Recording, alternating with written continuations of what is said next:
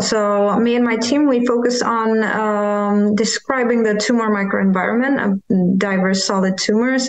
Through the past few years, we've been very strictly focused on soft tissue sarcomas, and we believe that overcoming the resistance is kind of the greatest challenge currently. And to do that, you need to really understand the cells that are infiltrating the tumors.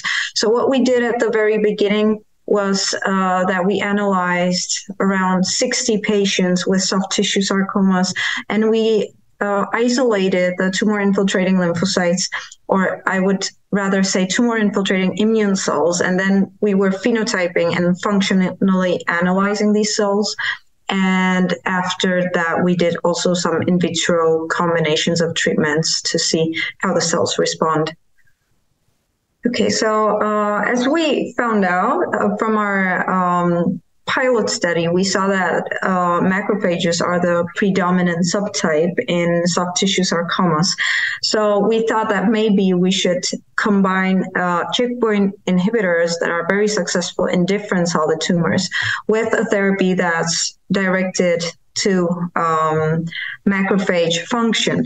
And we combined Nivolumab, anti-PD-1 checkpoint inhibitor, with anti-CD47 monoclonal antibody, which triggers phagocytosis in macrophages.